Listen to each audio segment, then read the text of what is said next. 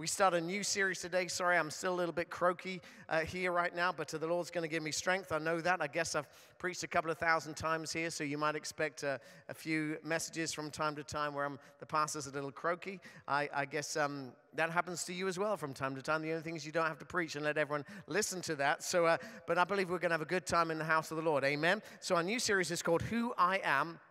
I'm going to explain that to you.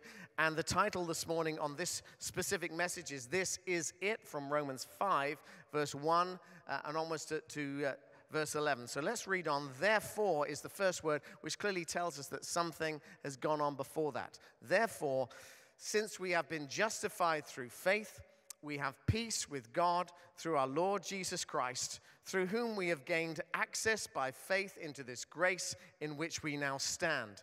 And we boast in the hope of the glory of God. Not only so, but we also, now this is a phrase that's like fresh information for us from the book of Romans, but we also glory in our sufferings.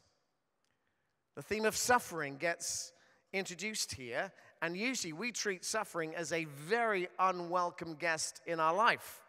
And no one wants to invite suffering into our life. That would be a strange thing to do. But notice that Paul says we, put your seatbelts on for this one, glory in our sufferings. Clearly that's a different perspective that we're going to learn. We glory in our sufferings because we know that suffering produces perseverance, perseverance character, and character hope. And hope does not put us to shame because God's love, I love this phrase, God's love has been poured out into our hearts through the Holy Spirit who's been given to us. And now Paul takes us backwards. He takes us just to not lose our perspective here. You see, just at the right time, when we were still powerless, Christ died for the ungodly. Very rarely will anyone die for a righteous person, though for a good person, someone might possibly dare to die.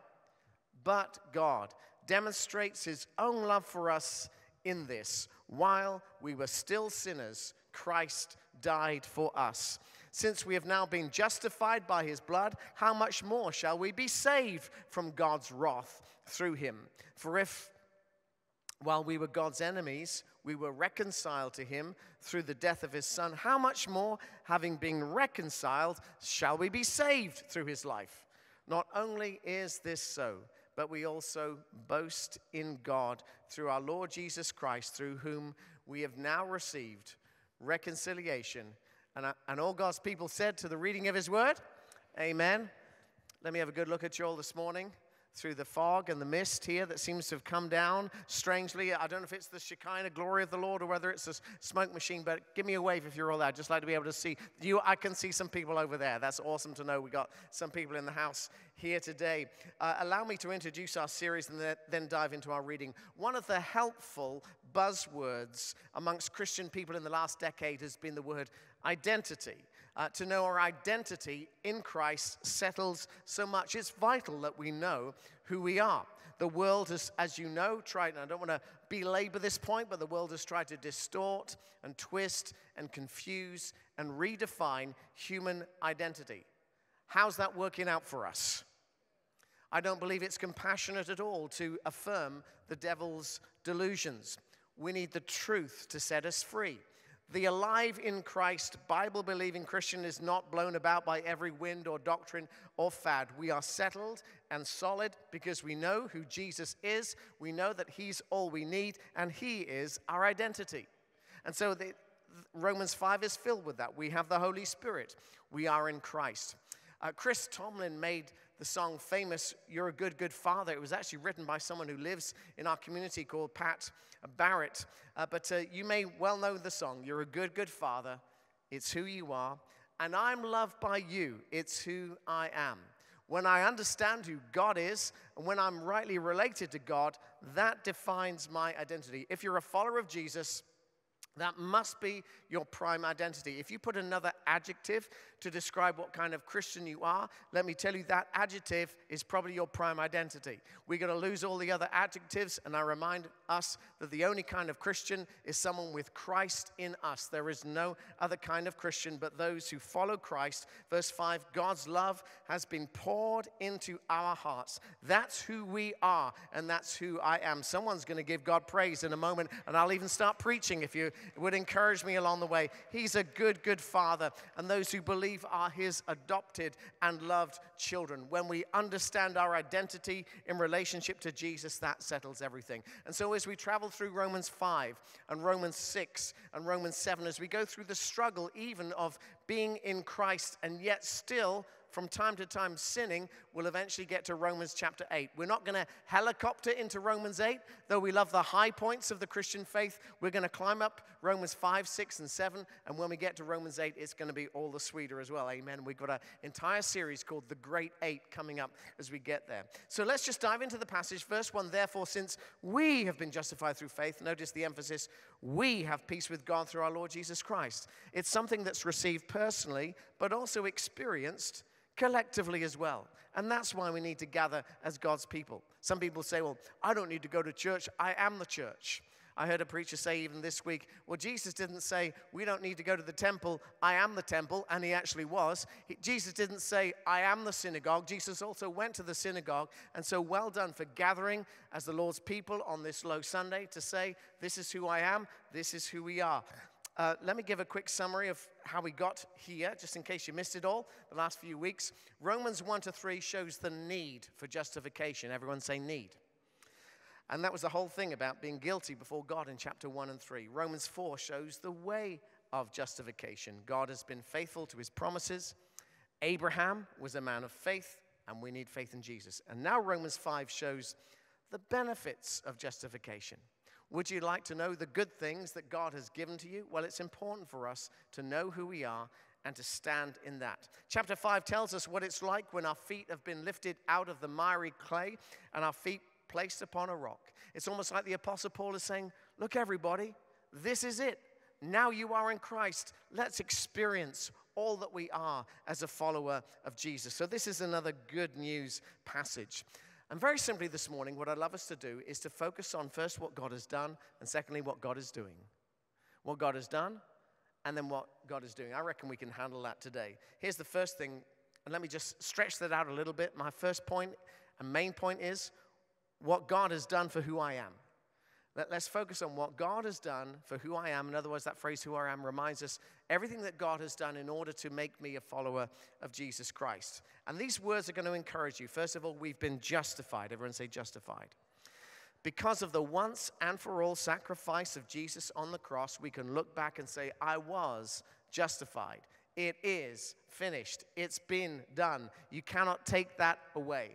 The way to be justified is to believe in Christ. If you believe in Christ, my friends, then you are justified.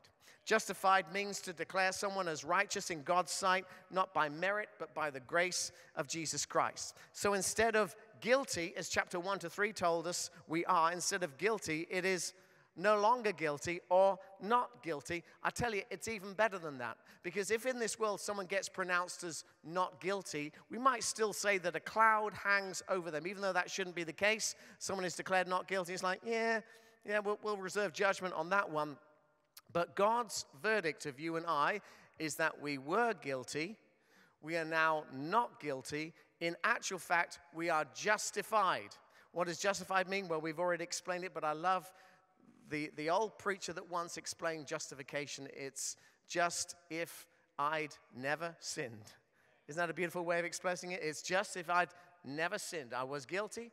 Now I'm not guilty. Now I've been justified. And so there is no cloud hanging over any Christian today. Maybe you come here into God's house today and you're feeling shame about all the stuff that you've done and all the problems that you've had. Well, we understand that. We're all in the same boat. But you know something? The way is level at the foot of the cross. We come before the Lord Jesus today, and that cloud has been lifted. There is no condemnation for those who are in Christ Jesus. God's verdict on the Christian today is this one is justified.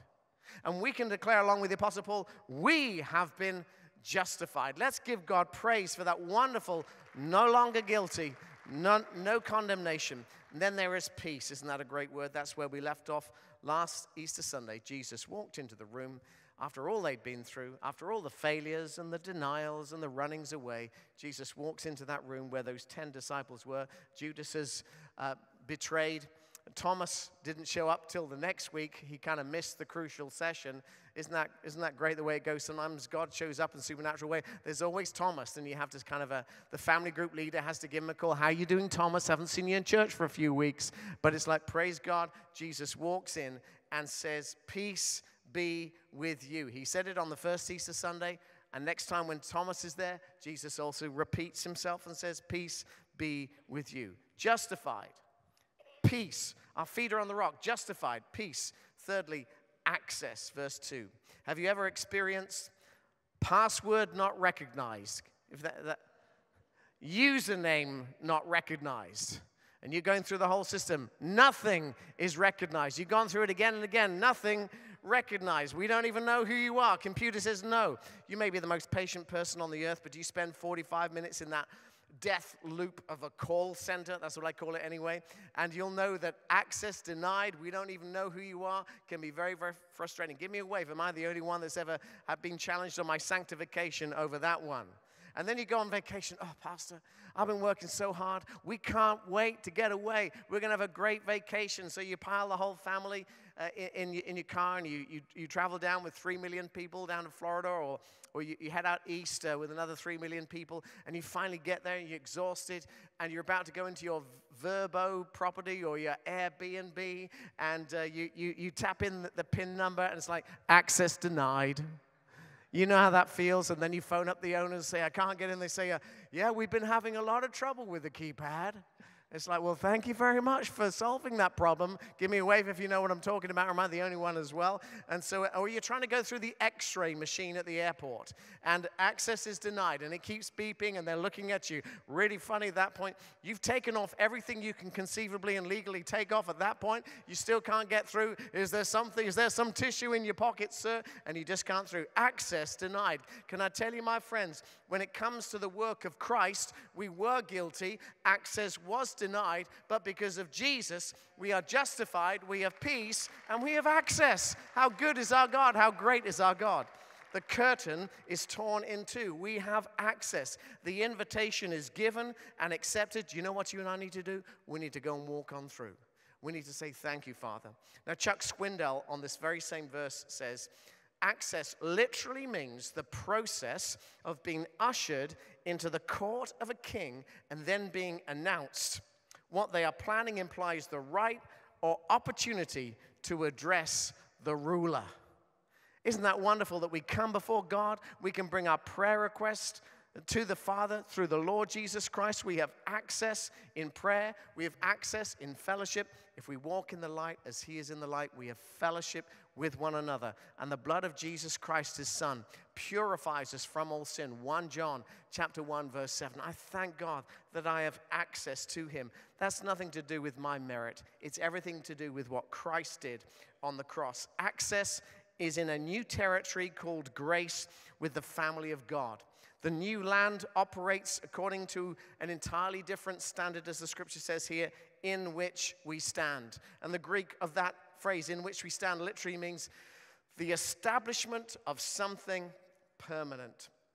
If you don't know our story, we were ministering in the UK when New Hope gave us a call and said, hey, we'd like you to come and meet with us. And in a very short time, suddenly we were called. I was called to be the pastor at New Hope, and we were one church in 2 locations at the time. I think we were the second Baptist church in America to have 2 campuses, so that was quite a thing coming to you all. But if you know our story, we eventually became permanent citizens. That meant that, when you become a permanent citizen, you get a green card, it means all legal claims against you being here are revoked. But just to make sure we became citizens, just in case you all knew. And so even though we talk funny, we became citizens. And I just want to say, Christian, you have a permanent residency in the land of grace, even if you all talk funny as well.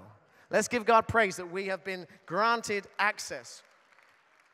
So I think this message is encouraging to us today. After all we've seen Christ do for us at Easter time, we come back on Low Sunday, and it's still true, and it's wonderfully true that we have access to the living God, justification and peace. But then Paul just takes us back one step. Now, the devil will remind you of your sins. Your conscience will condemn you of your sins, even though Christ has forgiven you. But occasionally, the Lord sort of reminds us of where we've come from. And so verse 6, we see the Lord graciously say, or Paul say, you see, just at the right time when we were powerless. There we are, standing our feet on the rock. We're encouraged about our identity in Christ. But then we're taken back to consider that it's all because of the cross. But we're taken back to remember that we were powerless. We were stuck. We were unable to move. In the previous service at the South Campus, my son-in-law, Austin, and his dad, Alan, were in the congregation. I asked for permission to tell the story because even though these are very practical men, by the way, who has kind of good practical gifts? You kind of like got craftsmanship gifts, or you're good with your hands, or you know how to drive trucks. Like, give me a wave. I know there's some of you are like this. More than 3 people. There you go. Well, they are those kinds of men. Austin is a pilot.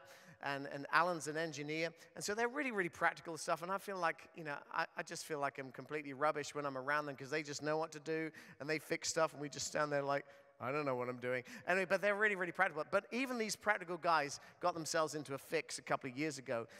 Alan asked Austin to drive his F-150, the old version, F-150 onto this soaking wet grass to try and pull something out. I think he was pulling a tree stump out, and of course, the F-150 got stuck. So Alan came along with his F-150, and he went to sort of attach it to pull out the other F-150.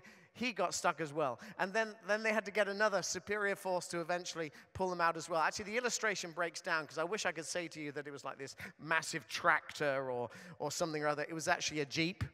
Anyway, so they got the Jeep. It was his daughter's Jeep, and that got pulled out as well. And I just want to remind us, friends, that story reminds us of my story, that I was stuck. Without Jesus, I was stuck. I was unable to save myself. And I know we've gone through the book of Romans, and that emphasizes the point, but can I just remind us that we cannot save ourselves? Now, the world says, I don't need saving. The world says, I don't need nothing. I can do it all myself. Eventually, there comes a point in life when you realize that you cannot do it on your own, but you need a supernatural power to help you out. And the supernatural power is the cross of Jesus Christ. We praise God for the rest of that verse, Romans 5, 6. You see, just at the right time, while we were still powerless, Christ died for the ungodly. So our feet are upon the rock. We're rejoicing in access, peace, and justification. But we're reminded it's not through your own strength. It's through the cross of Christ. It's through the blood of Jesus. None of us are powerful of ourselves. The only power we have comes through the wonderful power given to us on the cross of Jesus Christ. And then verse 7 reminds us that Jesus was willing to die for the unrighteous. We didn't deserve that he died for us, but by his amazing grace, he died for me and died for you. I know something about you, my friend. You're the same as me. You've sinned against a holy God, but we thank God for the good news that Jesus forgives us. Verse 8, God demonstrates. Everyone say demonstrates. Well, how do I know God loves me? Well, it's not about your feelings, my friend. We know God loves us by the fact of the cross. He demonstrates his own love for us, that while we were sinners, Christ died for us. It always does me good to look at the cross. It always does me good when I just take some time and I read maybe a verse of scripture about Christ on the cross, and I reflect on that, and it soon starts to move me and remind me of how much I am loved. And then verse 9 to 11 show us that we've been justified, saved, and reconciled. You know, there's a Greek tense called the aorist tense. We just talk about the past tense, but the Greek aorist tense is a more decisive past tense than we have in our English. And essentially, the aorist tense means it's a once and for all thing. We've been justified. Christ has died on the cross. The tenses that are often used in this passage show us that this is a once and for all irreversible fact that Jesus has died for us, and therefore we are justified. It's occurred. We've been saved, and we've been reconciled. Aorist tense, the past has been forgiven. It's all done for us on the cross. And so what we're seeing so far as we get to this stage in Romans 5, Paul asks us kind of to stop and consider where we are. So the first point has been, what God has done for who I am. The cross defines who I am. I was powerless of myself, but through the power of God, I've been lifted up out of that miry clay, my feet placed upon a rock. I have access with God. I can talk to the King of Kings and the Lord of Lords. That is my identity, that on the cross, my burden gladly bearing, he bled and died to take away my sin. In the time we've got left, I'd like to talk about what God is doing in you and in us, just from verse 3 to verse 5. We've covered most of the passage, but I think it's a really good thing to remind ourselves that everything that God is doing in your life is ultimately through the cross of Christ. We can't accomplish anything unless it's through the cross of Jesus Christ, unless it's through a relationship with God. We enter the King's presence. We're invited to his table. God has done all this. But Pastor, if God has done all this, and if this really is my identity, why is life still tough? Why do I still hurt? Why is there so much struggle? Why do Christians suffer? Why do good people go through hard times? Why is marriage a little challenge on 1 or 2 days, or maybe a few more? Why do I sometimes feel like I'm a terrible parent? I hope it's not because you're a terrible parent. But I think there are days when we feel like that. Why do we get sick?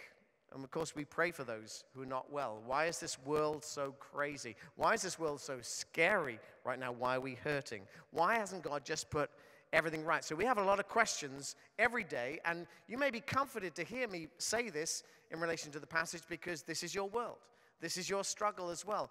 We know who we are in Christ, and yet there are problems and struggles around us. And so Paul introduces for the first time into the book of Romans the theme of suffering. Everyone say suffering. And here's something that I want to say about these beautiful verses from verse 3 and onwards. Suffering shapes us eventually in a good way. Do you agree with that statement? Suffering shapes us eventually.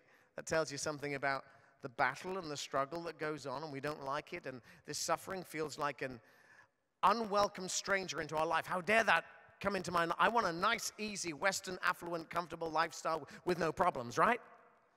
And isn't God gracious that he doesn't give us what we scream for sometimes? Isn't God gracious that he gives us what we need rather than what we want?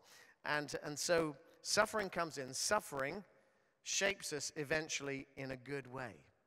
And so from verse 3 to 5, we're going to see a kind of chain reaction. You know, there was that song, Chain Reaction, or some of you will probably even know what that song is anyway. So you're way too young for that one. Who sang that one? Was it Diana Ross, was it? I'm in the middle of a chain reaction. Come on, y'all. Come on. So there's a kind of spiritual chain reaction. I hope that was a good song, by the way. But please don't check the lyrics. I'm sure it was very, very nice. I'm sure it was a very, very nice song. Anyway, so this is about our growth, it's about maturity, and it's about becoming more like Jesus. So let's look at verse 3 onwards. Not only so, but we also glory in our sufferings because we know that suffering produces perseverance, perseverance, character, and character, hope. Now I want to put this on the screen right now to sort of see this chain reaction, almost like the domino effect that takes place. First of all, let's just consider suffering. Would you agree with me that suffering exists? Does suffering exist in your life? Do you have problems? Do you have difficulties? Do you have trials? Of course. So none of us is arguing about the presence of suffering in this world. We might be angry and frustrated or whatever that is in our life right now. But I would just want to encourage you that this is not just like dealing once and for all with the problem of suffering in your life. Can I suggest to you, this is going to be an ongoing reality in your life and in your world before Jesus comes. There is going to be suffering around us. If you're not suffering, somebody else is suffering. If we're insensitive to that suffering, we've lost all sensitivity. So there's got to be some awareness of suffering in our life. So suffering. So here I'm suffering, I'm struggling, and so that's the end of the story. I'm going to complain about it. I'm going to fight against it. I'm just going to pray for my breakthrough. By the way, I'm all for breakthroughs. I got a breakthrough prayer list. We as a church are experiencing a breakthrough. But you know, sometimes you only hear about the breakthrough. How about what God is actually wanting to accomplish in the suffering? And this is the teaching of Paul. This is the change of perspective. This is the maturity that Christian people need in this day and age. We move from suffering into perseverance. Just keep this on the screen. Perseverance. What happens if I give up in my suffering? I'm going to leave the church because things didn't work out the way I wanted to be. I'm going to leave the faith. I'm going to be a former evangelical. I don't even care about the things of God anymore. I'm going to deconstruct because, I want to deconstruct, by the way, usually means because you want to sleep with someone that you shouldn't sleep with. It's usually what it means most of the time. Thank you, sister. And so suffering, so am I just going to is my faith going to melt away in the midst of suffering? Hey, our central picture of what it is to be a Christian is the cross of Jesus Christ. In the middle of our faith is suffering. Amen? And so I'm just going to suffer or not suffer, rail against it, give up, whine. Amen? Or I can persevere. I can persevere. Is it a good thing to persevere, my friend? And church, I want to tell you, you have persevered. Bless you. You've come thus far, my friend. From perseverance comes character. Oh, we'd love to be he's such a character, we sometimes say. It's like character ultimately comes from persevering through suffering. Does this encourage you, my friend, not to give up through the hard times, but to what? Persevere. That means that we worship, we pray, we forgive, we ask to be forgiven, we persevere, and that builds character. And what does character lead to? It leads us to hope. Now, we sometimes want to jump straight from the suffering to hope. In the midst of my suffering, give me hope. Amen. The Lord will give you hope, but he also wants you to persevere. And he also wants to do something in you that's not separate from the cross. It's all through the cross, but he wants to make you and I more like Jesus. That's called sanctification, becoming more holy, becoming more like Christ. And in this character, so there is so much hope, because you know what? I've seen what God has done. He's brought me thus far. I remember when I was powerless. I remember when I had nothing. I remember when I was broken. But do you know something? God has given you a testimony, my friend. And it's important for us to testify that even in the midst of those hard times, he made me strong. He didn't make me immune to further suffering. That suffering will come again. It will hit me in the face again. And so we are forewarned and forearmed that when suffering comes, we as a church will persevere, and Christ will build our character, and we are a people of hope. Why? We've even got it in our name. We are New Hope. Amen? So when the devilish attacks came upon the church of God across the world in one of the biggest challenges of Christian people in recent history, the rhythms of discipleship in 2020 and 2021 were so attacked and interrupted. Can I just thank God for each and every one of you because you persevered? Now, I know that not everyone persevered, but let me tell you, God is so gracious that he will give some of your dear friends the opportunity to persevere again. And to realize, wow, if only I had persevered, well, Lord, thank you for forgiving me, washing me clean. I love it that God will give many who did not persevere the opportunity to persevere again. But church, I want to say you have persevered. And what I see being worked in the men of God that I respect in our church, let me tell you, one of you may have heard of a man called Mr. Lester Bray. My guess is that perhaps half of you have not even heard of Mr. Bray or even met Mr. Bray. He's one of the greatest members in the history of our church. And actually, give me a wave if you did know Mr. Bray. Can I just see? I tell you, he literally used to grow vegetables where you're sitting right now in this very place. He remembered when there was one house every 100 acres. He actually ran the shop at Delta. He was one of the great engineers in the history of what became the largest airport in the world, and a man who just loved our church and blessed the church. Here's the thing I notice about the church men that I really admire. They're almost devoid of personal preference. Personal preference doesn't mean anything to them. If you wanted to talk about music, Mr. Bray would say, literally, he said, you could bang a couple of rocks together for all I care, but I'm going to praise the Lord. Personal preference doesn't come into it for a mature man of God. You know why? Excuse me. You know, it took a lot of skill to know how to cough and move the microphone away at the same time. There you go again. And anyway, so do you know why he was devoid of that personal preference? Because he had suffered. and persevered over many, many years. He would often talk about what it was like being at New Hope during the Great Depression. And that formed character in him.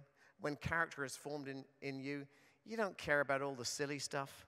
You don't fret about all the small stuff, but you're focused on what your true hope is, and that is the living God. Church, I want to encourage us to persevere, and that perseverance will build character in each one of us. Can I tell you a little bit about those words? Suffering literally means here tribulation, distress, or pressure. Pastor, I don't want tribulation. I mean, no one wants tribulation, but Jesus said in this world you will have tribulation. And have you noticed that he was true to his word? Tribulation came and tribulation will come. In fact, there will be a great tribulation in the future as well. But in the midst of that suffering, what do? We persevere. That literally means to patiently endure, to persevere in a spiritual way, to persevere in a godly way. That produces character. Character here is literally proven character. It's close to the idea of a refiner's fire, of gold and silver being purified. We sometimes sing, we sang it at the South Campus actually, the goodness of God. You've led me through the fire, but I've seen the goodness of God. This is God's growth plan, and we need to cooperate with him in every stage for spiritual growth. In summary, we've looked at what God has done for me on the cross. What God has done for me on the cross is who I am. Everyone say, who I am. It all goes back to the cross. We were powerless. We've got access. We've been justified. We have peace. And so we restate that. Everything we know and everything we are comes because of what God has done.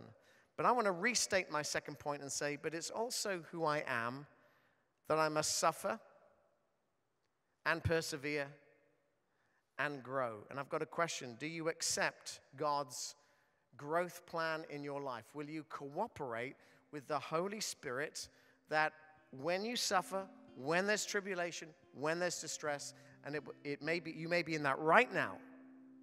It may be about to come, and I don't want you to be fearful of that. Don't be fearful of that. If God's given you a nice flat piece of land to live on right now, and your life's going smooth and swimmingly well, hallelujah, I would say. But remember, Jesus said, in this world you will have trouble. So my question is, in the midst of suffering, will we cooperate with God's kingdom growth plan? What do you think, everybody? Can we stand together? Sermon's still live, by the way. Sermon's still on, but I'm asking us to stand in the sermon. Okay, y'all can go to the end of the sermon. Is that okay? But I want you to stand in the midst of this sermon. I've got a story to tell you as I think about cooperating in God's plan. I've got a friend or an acquaintance, and a few people have messaged me about it because his story's been in ESPN News and Wall Street Journal, everything. But he's just left Welsh Rugby and signed for the Kansas City Chiefs for the next 3 years. We're really sad to lose him from Welsh Rugby because he's a superstar. I saw him in one game when he scored a try running at 24 miles an hour, which is probably quicker than anyone else in this room, even me. I know it's hard to believe. But anyway, we're sad to lose Rhys Zammit. We call him Zam. Some people call him Grease Lightning because he's so fast. But he is blessed with incredible gifts. In rugby, we say he's got wheels. He's that fast. And he's also a handsome guy. He looks a bit like Cristiano Ronaldo. In fact, I would even say he might even be more handsome than Travis Kelce. I don't know. I mean, I'm stretching it right now on that one. But the thing about Zam is that he's got this rare gift. But he also knows he's got to work at it. And if you play rugby, you don't just play defense or offense. You're there for 80 minutes, taking all the hits, putting in a dozen tackles, crashing into rucks, running, kicking, all that kind of stuff. So he knows how to work hard. He's well trained in that. But now he's going to have to learn it all over again. He's going to have to learn a new set of skills and play against people that have been playing since they were 6 years old. I don't know whether Zam will win or not, but I'm moving from a sense of loss to a sense of, wow, this is a pretty cool story that's working right now. He could even receive a ball from Patrick Mahomes, which I think is pretty good anyway. But the point I'm making is that he's been blessed with gifts. But when you've been blessed with the gift, you've also got to make sure that it gets put to use as well, amen? So I'm going to ask church a question. Will we cooperate with God's growth plan in our life, even if it involves pain and suffering? Will we do that?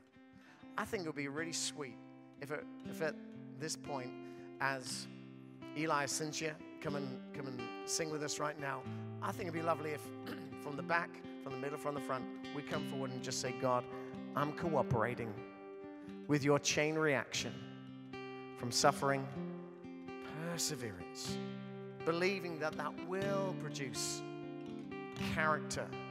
And though I want hope in the suffering right now, it's then, through the perseverance and the growth of character, that hope rises and people even will look to me as a person of hope, new hope. So come on, let's do this.